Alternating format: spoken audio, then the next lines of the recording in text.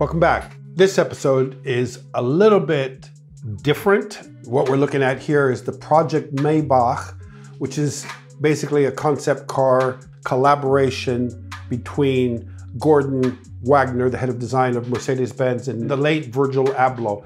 What they've done here is basically through this cross-industry collaboration is enrich the conversation around what luxury actually is in the automotive design industry. Now, Virgil isn't what we would call a car designer, a trained car designer, but he is an amazingly creative, amazingly talented, at the genius level, as we call it, for fashion, for product design, for all types of creative art direction. When I get on the phone with Virgil and I'm thinking of all these ideas, and Virgil's able to take all of those ideas and then architect them, because he is an architect. It's going to be extremely fun and, let's not say eye-opening, to see how he applies all his creative energy and all his creative talent to this project.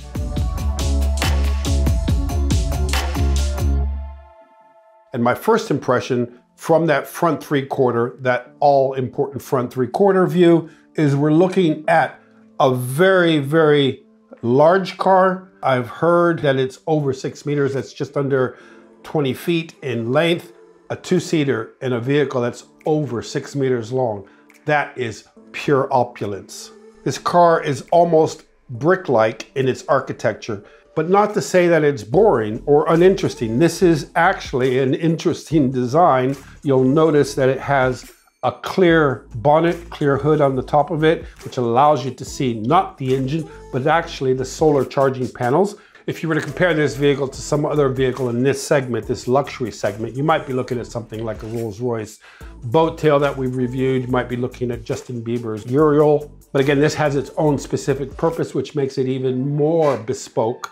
Now, if you look at this purely electric show car from the side, that simplicity of that design of the body side actually tends to accentuate the massiveness of the tires of this off-road vehicle. So you can start to see that there's a purpose to keeping it simple, keeping it luxuriously understated almost in a way. But from a design point of view, there's not a heck of a lot going on, and it keeps it nice and clean whilst still making a huge design statement. You'll start to appreciate the flowiness, and this is a very interesting point. I wish we could do it. I'm not sure it's possible in today's methods of production, but we will get there, is the flowiness of the hood, of the bonnet, as it moves up into the windscreen. Now check that out.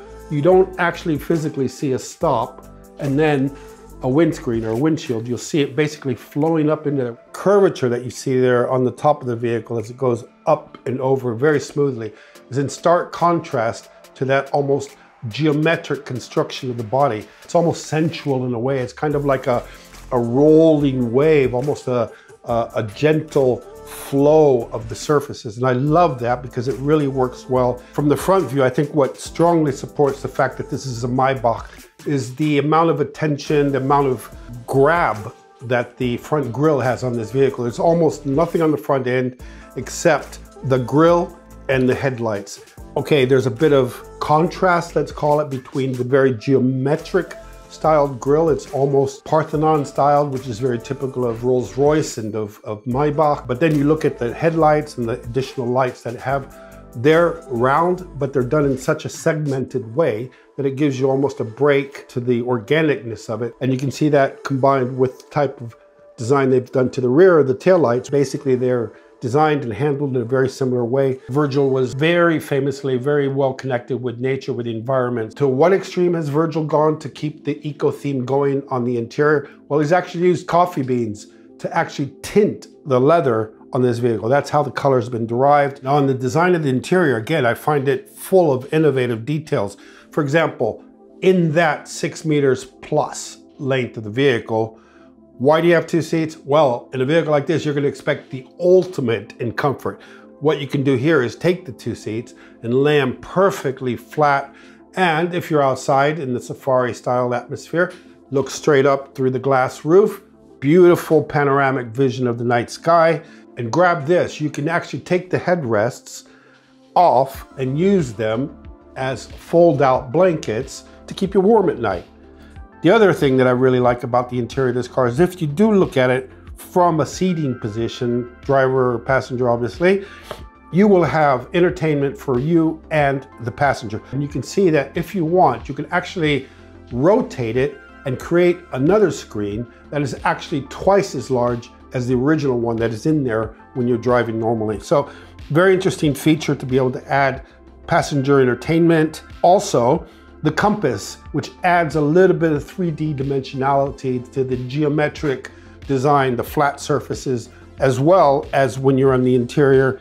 You need an umbrella in a Rolls Royce, a Brawley, when you're downtown in London. When you're on a Safari, you probably don't need that Brawley as much, but what you will need is an axe. If you open the door on the driver's side, you will have access to your axe. Not what you would expect from a normal OEM. This is a vehicle designed as a concept, as a show car, with a lot of collaboration, a lot of influence from a different profession, what we call the cross-industry innovation sector.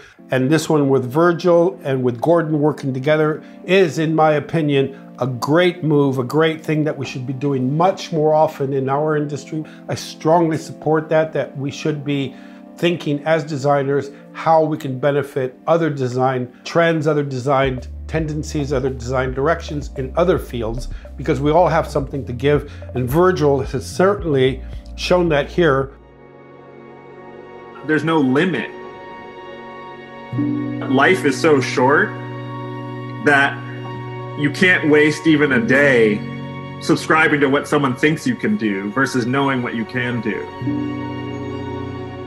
This episode is in tribute to Virgil Abloh and the incredible legacy that he has established and left behind. Let's face it, design is a huge field. We are supposed to innovate. That is what we're paid to do. And this is one of the ways, definitely, that will help to bring positive advances to the world of automotive design.